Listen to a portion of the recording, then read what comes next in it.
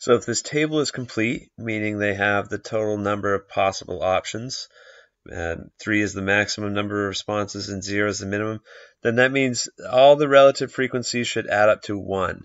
And the rationale for that is because 1 represents 100%. If you list out all the different probabilities in a game, all the probabilities should add up to 1 because you've got all the different options laid out. At least one of them is going to happen. You have a 100% chance that one of them is going to happen.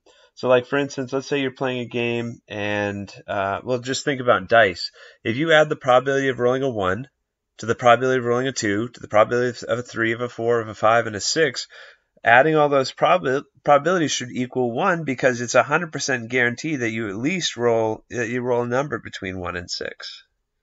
So I made this quick little equation, 0.2 plus some number we don't know, plus 0.2 plus 0.1. That should add up to make 1, which stands for 100%.